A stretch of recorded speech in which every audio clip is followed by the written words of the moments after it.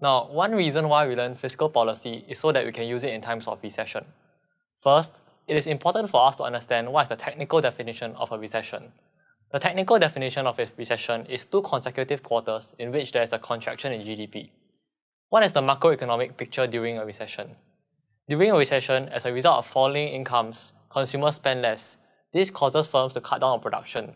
Since labor is a derived demand, firms also hire less workers. Thus, unemployment increases. An important reason why Keynes argued for government intervention during a recession is because of his sticky wage argument. According to classical economics, a recession is not really a problem, as wages will fall in line with the fall in the demand for labor. Any resulting unemployment is simply termed equilibrium unemployment. However, in Keynes' view, wages are sticky downwards. That is, they tend to exhibit a reluctance to fall downwards. This is problematic from a macroeconomic point of view. Consider a labor market in which the initial wage is W0.